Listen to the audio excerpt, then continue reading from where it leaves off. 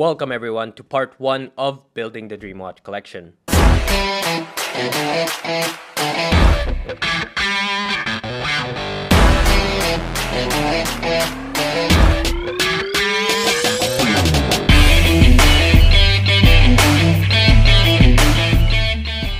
Welcome everyone, my name is AB, I run the watch collection Traditionalist Productions, and in today's episode we're going to be building the Dream Watch collection. Now I've been getting a lot of comments like this, basically a lot of people saying that they've kind of been feeling antsy at home, they're feeling a little bit bored, or they're having cabin fever. So I decided to start this series called Building the Dream Watch collection. Now I know a lot of people have different definitions for the Dream Watch collection, this is just a little bit of fun.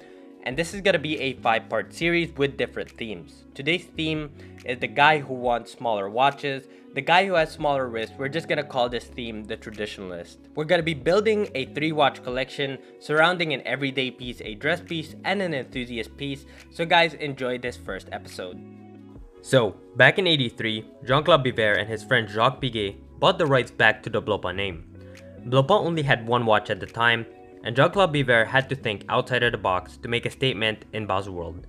While other brands were showcasing hundreds of watches, Blancpain couldn't show up to the table with only one watch. So they decided to show up, well, with nothing at all. The result? Everybody that year was talking about Blancpain and asking one another if they've even seen the watch and what was going on. The fact that Blancpain was the talking point in Baselworld means though it was a little bit unorthodox, the marketing was absolutely genius. Now to share with you my choice, we have to fast forward to today and look at the modern bathyscaphe. But this one has a little bit of a twist for those who want smaller watches, or the Traditionalist. This piece comes with a 38mm case with approximately 10mm thickness as opposed to the previous 43mm and 13mm thickness.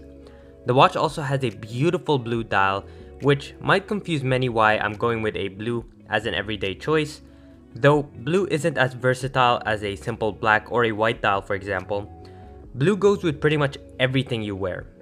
Oh, and you want to know the best part? This watch has the caliber 1150, which has approximately 100 hours of power reserve, which is more than enough for daily use. If you're interested in this watch, I have a full review, but this is my choice for the Traditionalist.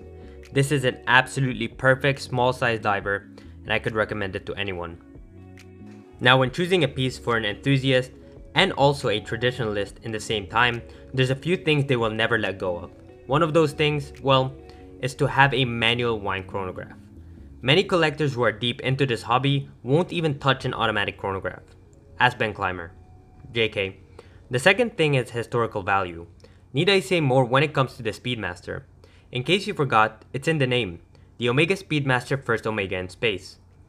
Now the reference CK2998 was the first Omega to reach space, when astronaut Walter Schirra wore that watch during the Sigma 7 mission of the Mercury program in 1962.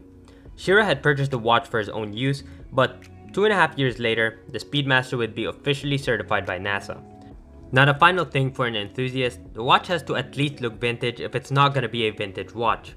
I can't think of any watch out there that looks almost identical to its predecessor, yet still manages to look like a piece from 2020. Forget going to the moon, that is impressive. Again, just kidding. So what we have for today's choice is the Omega Speedmaster first Omega in space, which has a 39.7mm. Now I know an enthusiast will say, hey, I want a 37mm. But listen dude, I'm not Disney. I can't make all your dreams come true. 39.7mm is good enough, especially that you get a manual wind chronograph, you get such an iconic watch, such a stunning watch, something you could wear every single day. It's very hard for you to go wrong with the Omega Speedmaster.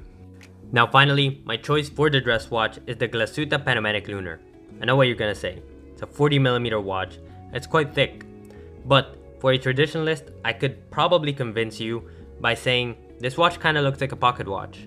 The Panamanic Lunar is absolutely stunning. Now before you close out, because I know this watch looks like it should cost $20,000 to maybe $50,000, what if I told you one of the most beautiful watches I've ever handled, incredible finishing on the case, the dial, and an absolutely stunning caliber, well, was cheaper than a steel Submariner. Now if you've never heard of this brand, let's talk about them for a second. I'm determined to do you a favor and introduce you to Glashütte. Glashütte is a German brand based out of the city of, well, you guessed it, Glashütte, Germany. The same city that houses brands like A. Lange & Söhne, Nomos, and many other brands. It's the horological capital of Germany, and the brand produces high horology watches for relatively fair prices. And to add icing to the cake, everything is made fully in-house.